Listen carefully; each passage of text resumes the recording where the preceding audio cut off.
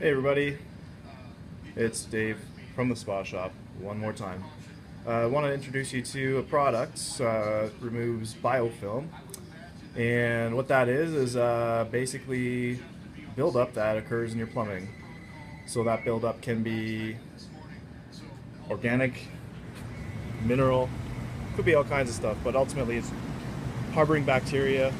And what we want to do is we want to try and remove that. So I just applied that to the hot tub now, and I just wanted to show you how well it works. It's been running for approximately 5 minutes, and if you notice all this yellow foam, this hot tub is quite contaminated.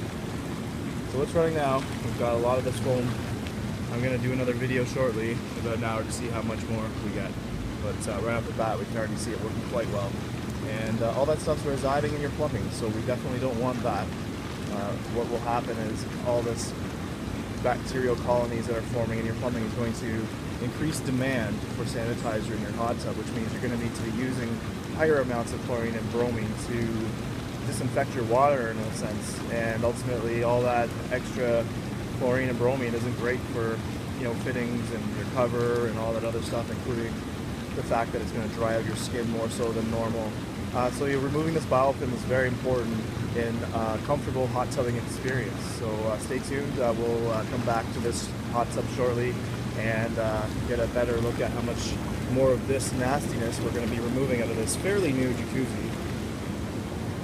There it is, already collecting.